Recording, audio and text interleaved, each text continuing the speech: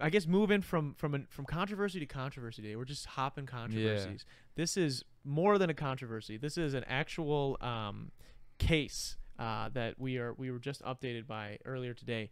R. Kelly, famous singer, R&B singer, meme, fucking terrible human being, was actually found guilty today.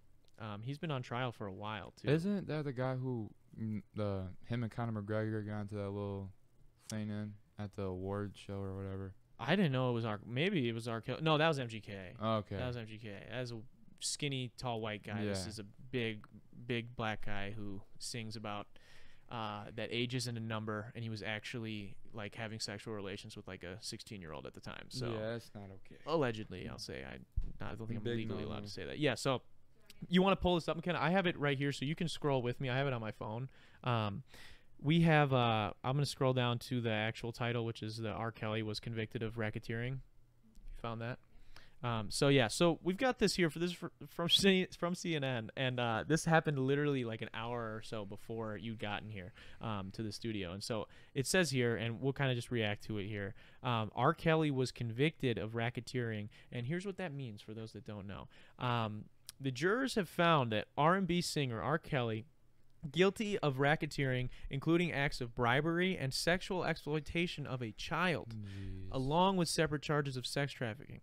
The racketeering became a federal crime in 1970. Okay, we don't need to see that. Let's see what's going on with him specifically.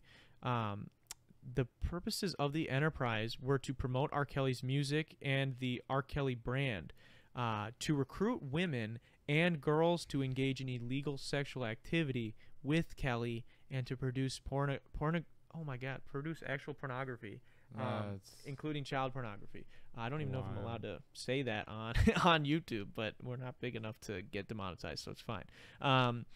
Let's see here. We look forward to the truth coming out. I saw where's the quote from the lady? Okay, attorney. I'm here at the picture of the attorney. You have that? She says that this is he is the worst predator she's ever pursued. So let's read her statement. I have been practicing law for 47 years. And during this time, I've pursued many sexual predators who have committed crimes against women and children.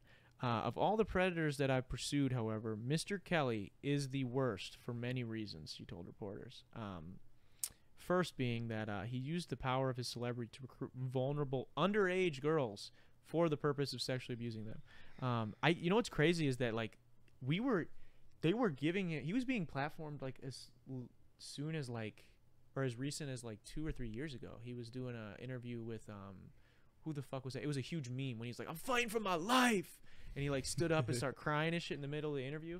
I can't remember. Maybe it was a Gayle King or somebody. I can't remember. But I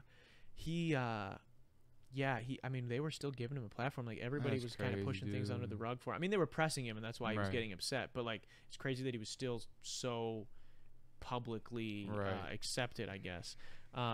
And he also, I guess, was using his business enterprise and many of his inner circle employees to help him enable this plan to lure his victims to him, isolate them, intimidate them, and then control them, indoctrinate them, punish them, shame them, and humiliate them. That is a very long and sad quote. So disgusting. He directed several videos, I guess pornographic videos of these children. This is pretty fucking crazy. You know what's kind of scary? I mean, I know you probably wouldn't fucking, I don't know, bro. I don't want to that's fucked up. I wouldn't want to humanize him at all, but like wouldn't you want like it's, I guess what's scary is that this dude was literally like on like his last like public interviews, like he was still saying like, no, this is completely fake, like blah blah blah blah. Like, bro, it's like really hard to make this shit up. Right, yeah. Like this is some diabolical fucking shit. He's a bozo. And you know, and he, I guess I finally was convicted of stuff. So that's good though. Today's guilty verdict forever brands R. Kelly as a predator. Okay. That's crazy. Yeah, that's nuts. So I don't know, I mean, what his sentencing will be.